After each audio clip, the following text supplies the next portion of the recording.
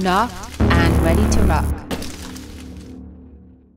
On this segment, I'm going to talk to all you archers out there who are a little bit more advanced and who are really seeking some precision in your setup, because I know that if you're like me, you really want a fine-tuned draw length, and this is the stage where we're going to adjust that.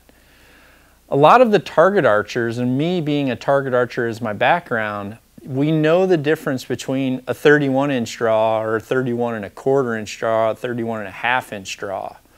So if we want to make those fine-tune adjustments, we need to check our bows at full draw. Now, if you have a bow that is absolutely exactly how you like it and the draw feels perfect, then what I would recommend is to take an old arrow, draw it back, and go ahead and mark that arrow exactly in the center of the burger buttonhole, because almost every manufacturer puts the burger buttonhole directly in line with the pivot point of the grip. So if you know this measurement, then you're always going to be able to get your bows to a very specific draw length.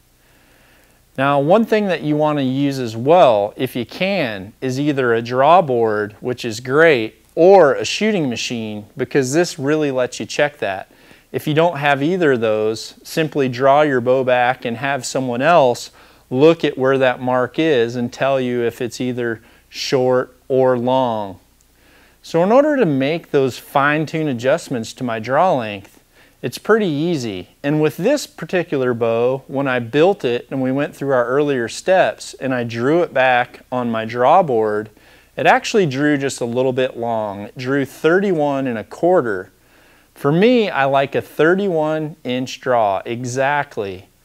So what I did was I went ahead and added a few twists to my string, which when you add twists to a string, you're always going to slightly decrease your draw.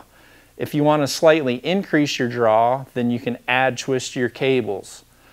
One thing that I'm a firm believer in is always adding twists to either a string or a cable to make any type of adjustment, because if you remove twists, especially from a pre-made custom set, you're going to eventually start to loosen your servings as well, which will eventually have them start to separate. So if you want to fine-tune your draw length, it's great to know the distance between the burger buttonhole and the throat of your nock. Use an old arrow to do it, or go ahead and invest in a draw board or some type of a shooting machine, and you can always get these set exactly where you need to be. Knocked and ready to rock.